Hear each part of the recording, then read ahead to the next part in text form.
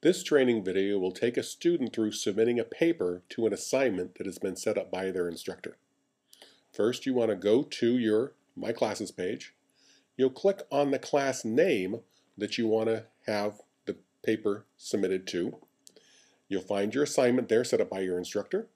Click on the Submit icon. That will take you to the page where you'll be able to submit your paper. Your first and last name will automatically update into the system.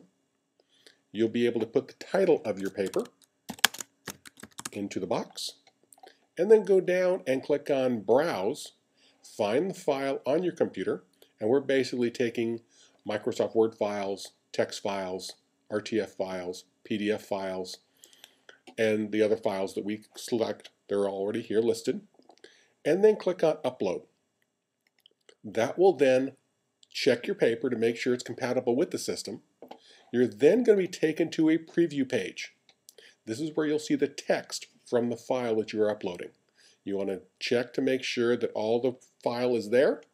When you are satisfied that that's the file you want to upload, click on Submit. That will then send the file to the system. Once it's been successfully submitted, you will see the message saying your submission was successful.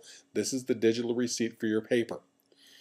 You will see the paper ID number here. It's always a good idea to either print this page out or write down the paper ID number. That's your confirmation the paper was submitted. You will also see the text from your file. You can then go to the portfolio page, and that will take you back to your English class that you're in. You'll see the paper, and you'll actually click on the Show Details listing to actually see your paper's been submitted, and in this case, the originality report has already been completed.